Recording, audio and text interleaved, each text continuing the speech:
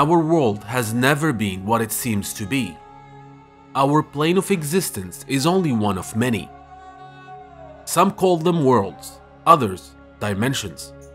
These planes of existence that can occupy the same space-time are separate from each other, making it impossible for beings of one dimension to travel to the other. But while the exact nature of our reality is truly unknown, one thing is clear.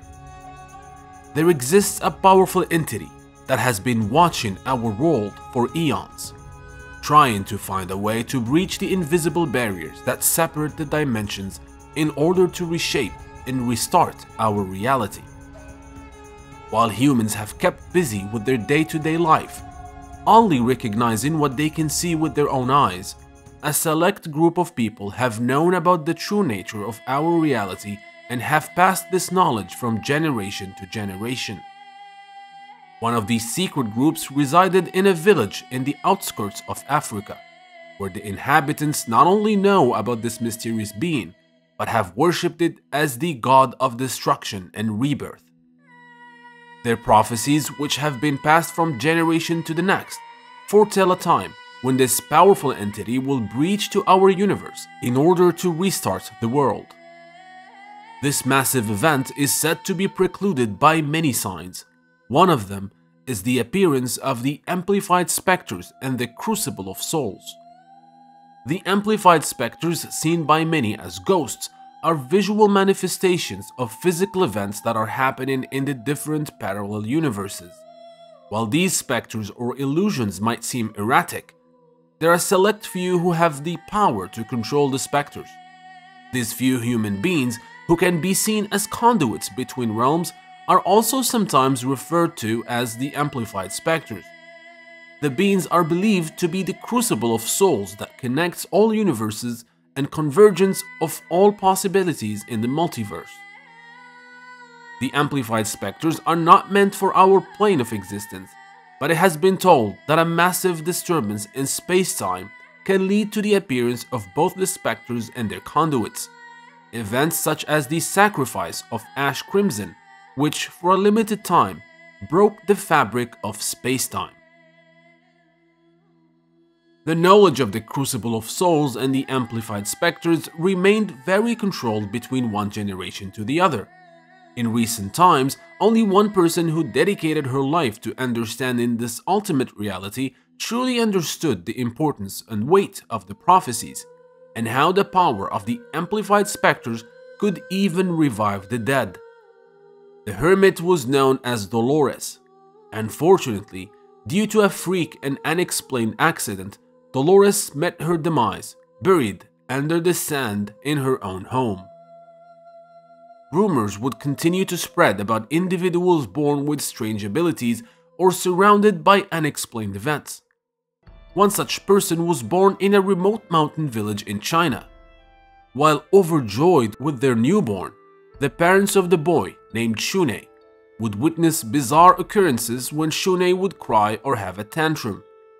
This would cause furniture to fall down on its own, walls to crack, and the earth would shake.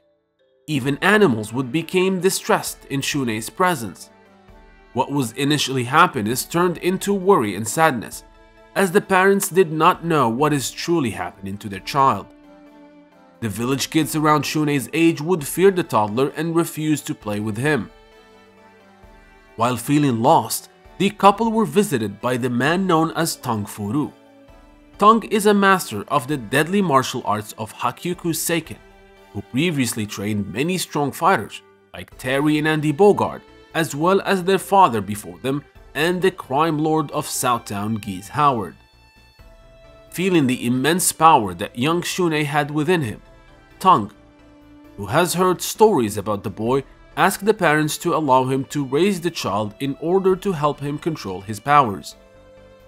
In order to not interfere with the long and hard training and what is needed to control this mysterious power, the couple agreed to Master Tang's request to not interfere with the child's upbringing and to hide their existence from him.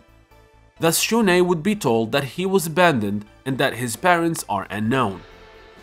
Years would go by, during which Master Tang would add another student, Meitenkun, who also shows incredible power that requires him to sleep the majority of his days. Meitenkun and Shun'ei quickly became close friends and rivals. While Shun'ei seemed to respond well to Master Tong's teachings, he remained unable to control his powers, which surprisingly have a personality of their own. These powers of unknown origins will often call Shun'ei and whisper to him, asking him to lose control and destroy everything. In order to help him focus and control these destructive urges, Tongfuru gave Shun'ei bands to wrap around his arms and headphones to use for blocking out these ominous whispers. It had been now years since the last King of Fighters tournament, which, unknown to everyone, ended with Ash Crimson erasing himself from existence and from everyone's memory. But it seems that the tournament is too popular to not make a comeback. Soon enough, a self-proclaimed original King of Fighters champion, Antonov, decides to host a new edition of the King of Fighters. Antonov would use the resources of his company to make this new iteration very special. Invitations were then sent to fighters around the world to be part of the event's comeback. Many old and new warriors are set to show their skills on the world stage once again. Antonov would then sponsor his own official team. The Russian CEO first sought an underground fighting legend that had incredible electrifying powers. Known as Sylvie Pola Pola, the young girl was one of Nest's secret experiments that was free from the evil organization's control after it collapsed. The second fighter is a master of the Sichuan opera dancing, who then became a known street fighter in order to earn her living and that of her family, Mian. The third member was a mysterious hooded man who approached Antonov to be in his team. The mysterious figure is known as Kukri, and his past and motives were shrouded in mystery. One of the invited fighters for this new King of Fighters is none other than Tongfuru himself. Seeing that the tournament could be the perfect place to test his students' years of practice, the Hakyuku Seiken Master forms a team with Shun'ei and Meitenkun and officially enters the competition as Team China, hoping that having Shun'ei meet with other fighters who struggled to contain their hidden powers would help him control his.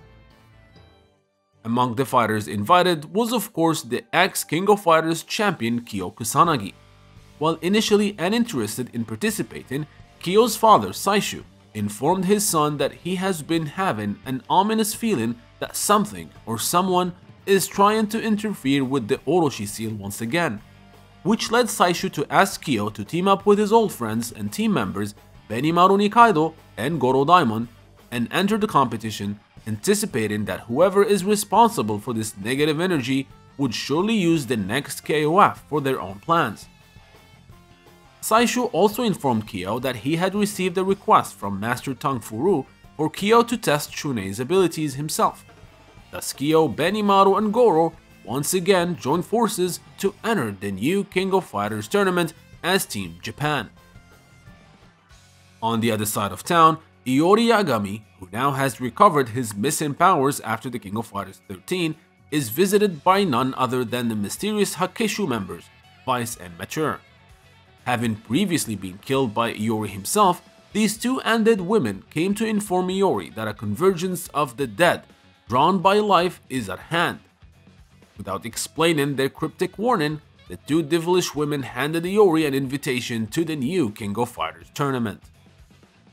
While most fighters formed their team and to enter the tournament for their personal reasons or seeking glory, Hydern, the leader of the mercenary group known as the Ikari Warriors, ordered his squad to enter the event in order to monitor the activity around the new tournament, as recent anomalies in space-time have been reported around the world, coupled with the rise in activity of remnant cells of the defunct Nest organization.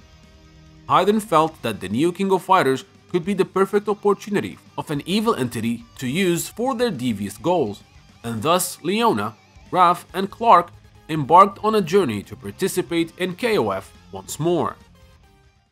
The space-time anomalies were not only detected by Hydern and his advanced military technology.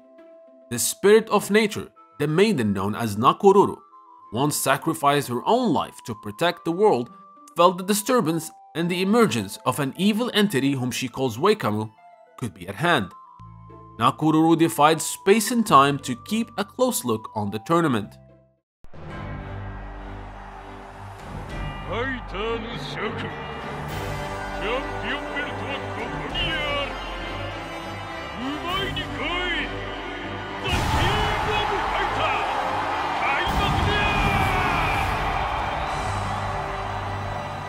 And thus, the King of Fighters tournament took place.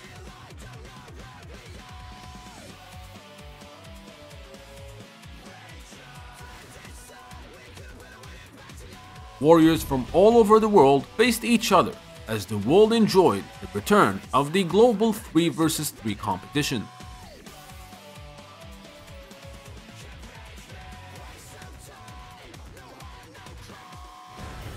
The young Shun'ei and his team fought many battles, which made the young fighter understand his powers even more, and made him more confident that he indeed can eventually control them. His team would eventually lose to Kyo's Japan team before reaching the finals. Speaking of finals, it was Team Japan who reached the grand final to fight against Antonov for the belt and title of the new King of Fighters champions.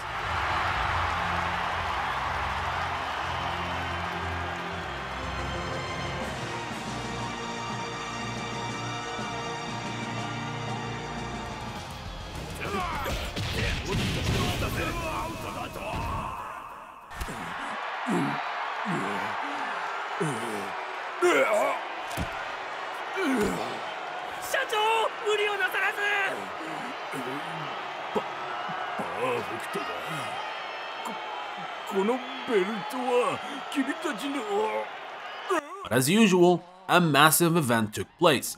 The strange space-time anomalies witnessed by many have all converged and led to the appearance of a strange being in the sky.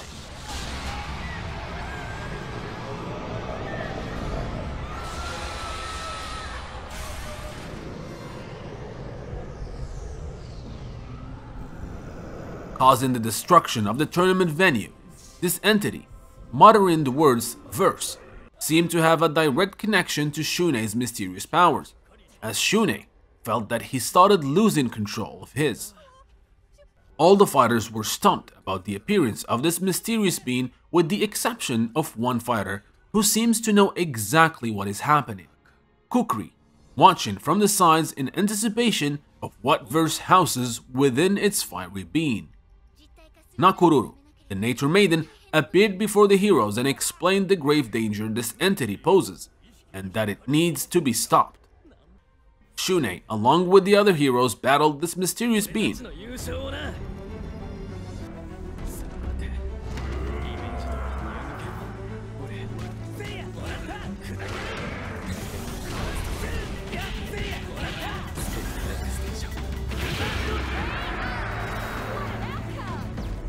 Upon its defeat, the entity called Verse exploded, releasing waves of energy around the globe. It seemed that the mystery of Verse ended before fully thawing, making many fighters question what this appearance even mean. But those who know about this foretold event, like Kukri, knew that Verse was a space-time anomaly that somehow engulfed the souls of many deceased warriors. The energy it released when exploded were actually the souls of these long-gone warriors, which now will be resurrected. Shun'ei and the heroes were unsure of what exactly happened, but soon enough, reports of some previously deceased warriors reappearing started making the rounds. Immediately, Hydron and his squad started locating who these warriors were. Kukri, on the other hand, hoped that one of the resurrected fighters is his master Dolores. It turned out Kukri studied Ender and was adopted by Dolores when he was a young child. When his sand powers manifested for the first time, he lost control and almost was buried under them. Dolores then sacrificed her own life, saving Kukri from under the sand. Ever since, Kukri lost his innocence and lived a bitter life, blaming himself for the death of his adoptive mother. When noticing the space-time anomalies, and realizing the verse prophecy is taking shape, he hoped that verse will also have the soul of his master Dolores. After Verse's explosion, Kukri followed the whereabouts of one of these fleeting souls, hoping it would be Dolores's. However, upon arrival to the resurrection site, he did not find his master, but an unexpected fighter, Ash Crimson. Realizing who the unconscious kid is, Kukri decided to contact Elizabeth Blanktorch, who since Ash erasing himself from existence, have felt that something is missing and was looking for the answer. Ash Crimson was not the only resurrected warrior that was identified. Both Kyo and Iori received a message from Chizuru Kagura, informing them that Orochi has also been resurrected. The three fighters met in Europe, where they found the spirit of a resurrected Orochi struggling to stay in a physical form, as it does not have a proper body to truly resurrect. Determined to stop a second coming of Orochi, the three sacred treasures once again used their combined powers to successfully seal Orochi.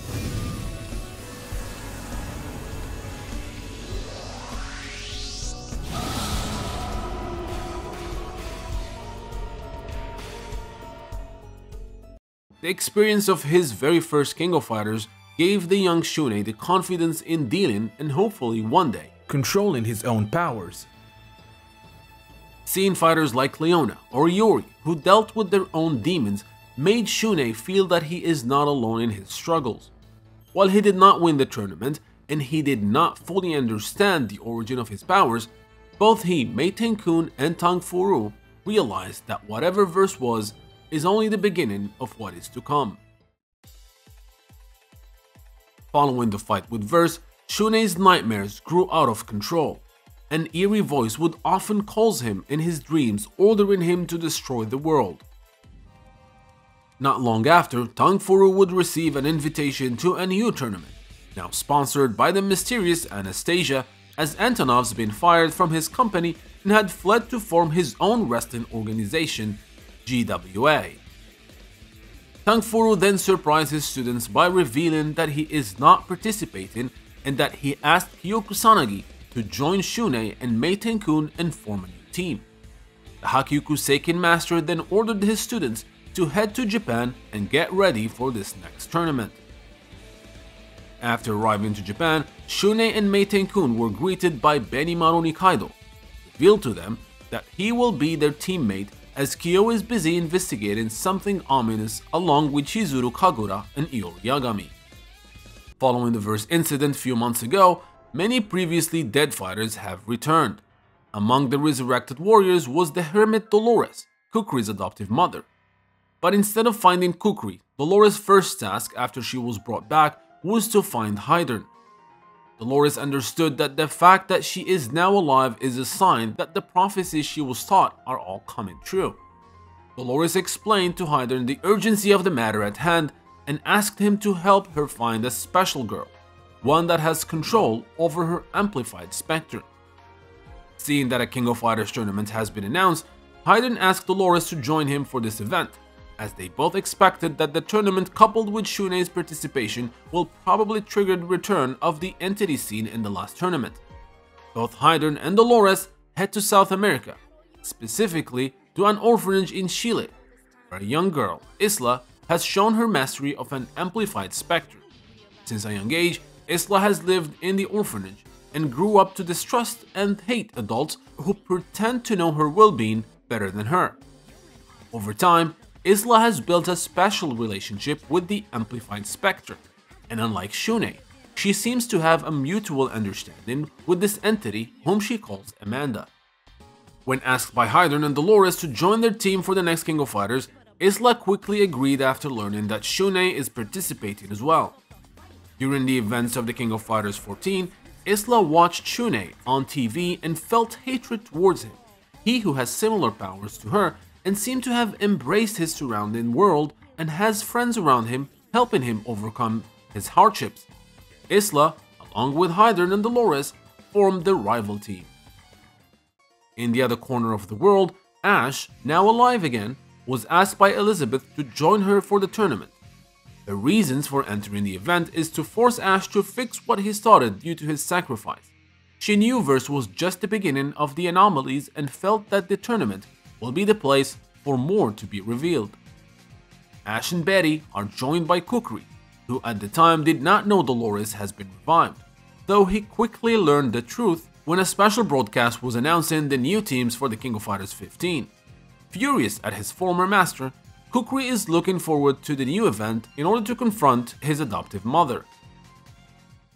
Besides Ash and Dolores, many other fighters were brought back to life.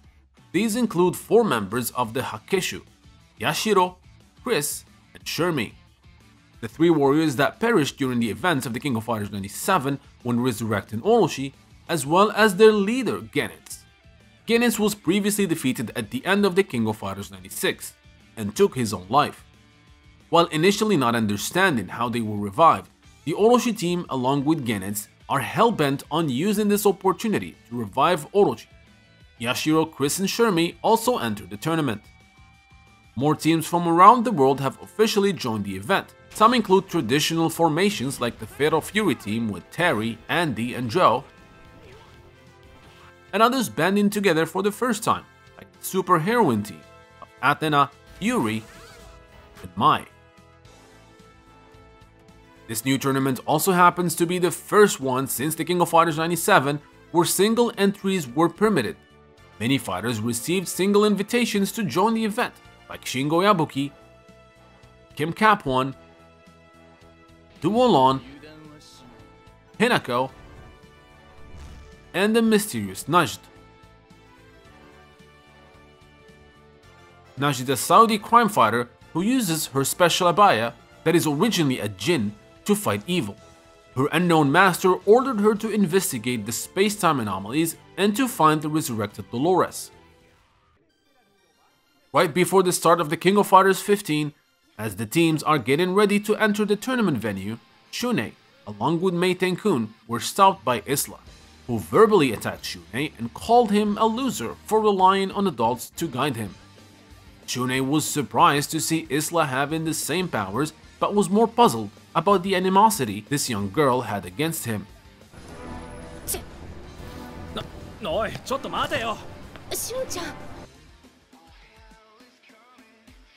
The King of Fighters 15 tournament has begun, as the world watches in anticipation the high level of all the teams as they battle for the title of Grand Champions. Many individuals were waiting to seize the right opportunity presented by this global event in order to push their own agendas. During the tournament, Dolores, while inspecting the venue, confirmed to Hydern that the tournament is the perfect channel for heated clash of fiery wills that should provide enough energy for Verse to rematerialize once again. Dolores then explained that through the teachings passed down from ancient times, the being is actually called Reverse. She then went on to explain that the being was never meant to visit this world, but Ash Crimson's incident caused a distortion in the space-time between worlds, allowing the creature to appear. Dolores made it clear that she believed those with the powers of amplified specters, like Shun'ei and Isla, if they work together, can seal the entity, something Isla did not appreciate and promised to defeat Shun'ei, then destroy Reverse herself. But Dolores explained that Reverse cannot be destroyed, and the only way is to return the being to its home world. Following more exciting matches, the hero team of Shun'ei, Mei Tenkun, and Benimaru reached the finals against the rival team. The match that Isla was looking forward to was finally at hand. Shun'ei and Isla battled, and so did their amplified specters.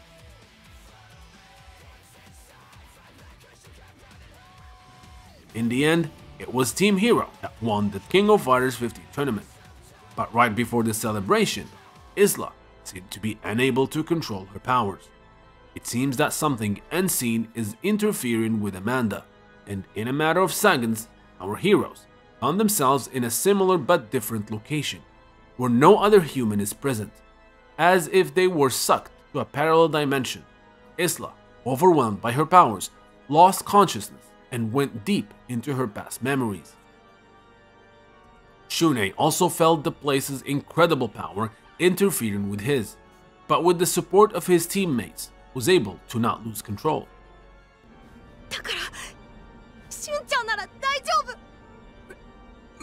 Dolores then explained to the heroes that both Isla and Shun'ei are amplified specters and bearer of powers that resonate with Reavers.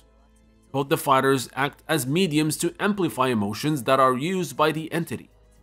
Because Isla excelled at absorbing people's intense emotions and amplifying them, her spirit and that of Amanda intertwined with verses, allowing the entity to materialize once again, bringing the heroes into a parallel dimension. Defeating Reavers is the only way to free Isla. Shun'ei and the other heroes would then take on the mysterious Reavers.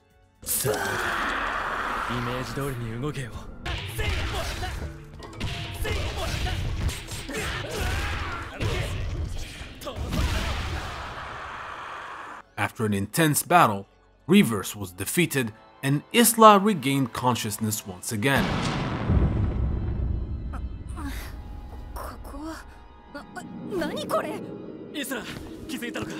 But before the heroes could celebrate, Dolores felt the coming of the mother goddess of truth and restoration, Otoma Raga, the same entity that was worshipped by Dolores' ancestors for centuries.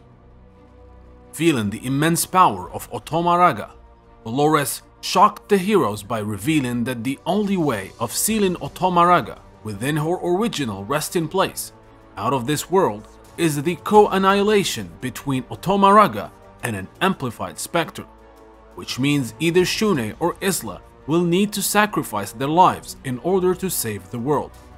Refusing to believe the legend, Shun'ei, Isla, and the rest of the fighters took on the powerful entity. An intense and scary battle took place. The power of the amplified specters combined with the sheer will and strength of the fighters was enough to defeat Otoma Raga.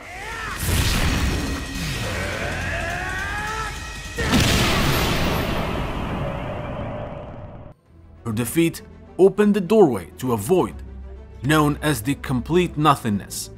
Anything that goes through the void is nullified, including time and space.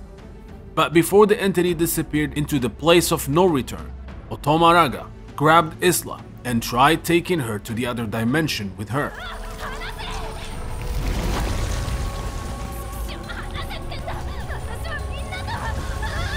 In an instant, Shun'ei jumped for Isla's rescue, and while initially unable to hold on to Isla, both their specters reached to each other and pulled Isla out of the vortex that took Otoma Raga back to her resting place.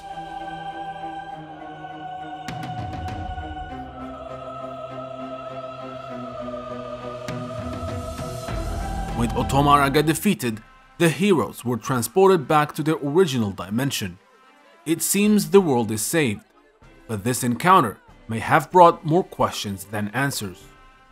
Shun'ei, on the other hand, was finally able to control his powers, and for the first time in years, was able to remove the headphones that were used to help him control the specter. The whole event made Isla realize that Shun'ei is not her enemy, and she saw the error in her ways of thinking, and how in reality she was jealous of Shun'ei, who had friends and people protecting him, unlike her, who with the exception of Amanda, grew up alone with no love or compassion from the outside world.